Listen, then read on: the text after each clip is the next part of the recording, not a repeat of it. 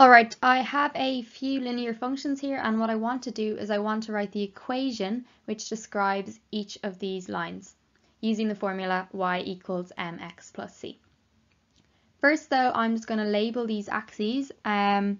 So the horizontal axis I'll label as x and the vertical axis I'll label as y. That just means that our input variable is x and our output variable is y.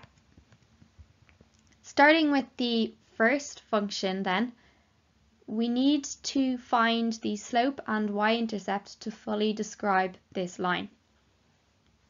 The y-intercept is easy to read off the graph because it's just the location where the line crosses the y-axis, and you can see here that it's crossing where y is 3.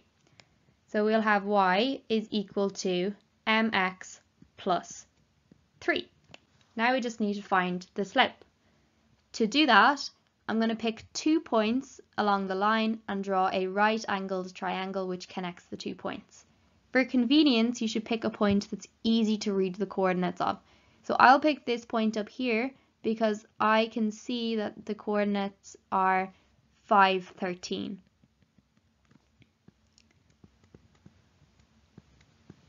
Then I draw a right-angled triangle like this, connecting the 2 points.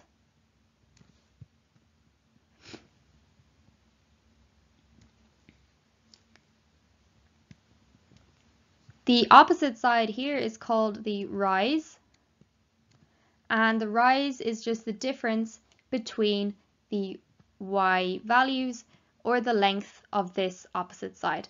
So the rise here is going to be 13 minus 3 because that's the point 0, 3 here, and 13 minus 3 is 10. The adjacent side of the triangle is called the run, and it's the difference between the x values, and that is 5 minus 0, which is 5. Our slope then is just rise over run. So it's 10 over 5, which is 2. Then we can fill in the rest of this equation. Y is equal to 2x plus 3. And that's the equation which fully describes that line.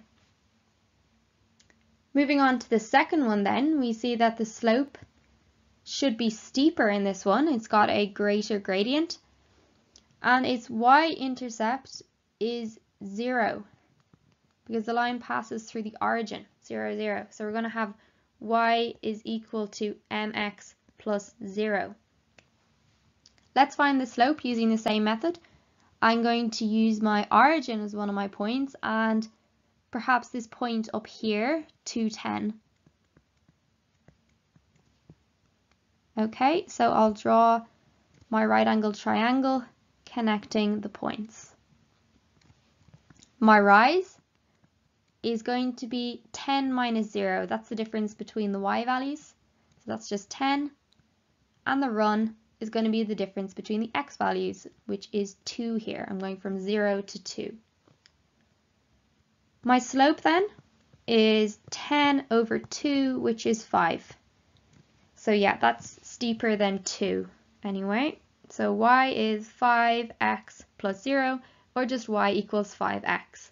Whenever you have a 0 or no constant at the end, that means that your line is going to pass through the origin.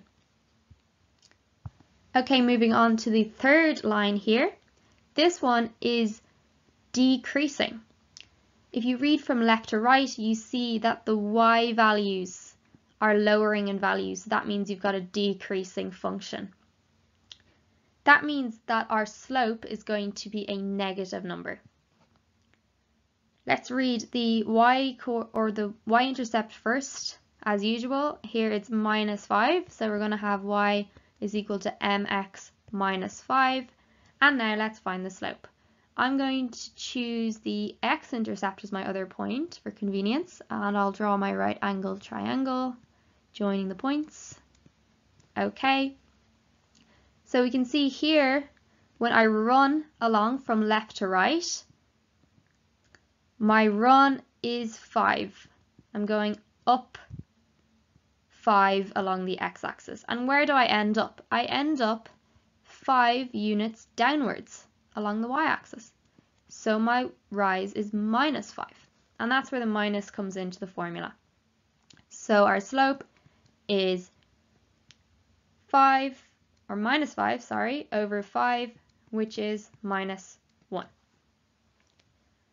Y is equal to minus x minus 5. And you will always have a negative slope whenever you have a decreasing function like that. The last one then, here we have a horizontal line. And that means that we're going to have a slope of 0.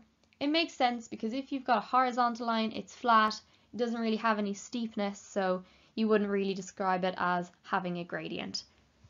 So the slope there is going to be 0. And the y-intercept is 4. That means that the equation of this line is just y is equal to 0x plus 4, or just y equals 4. Whenever you have y equals to a constant like that, it means you have a horizontal line.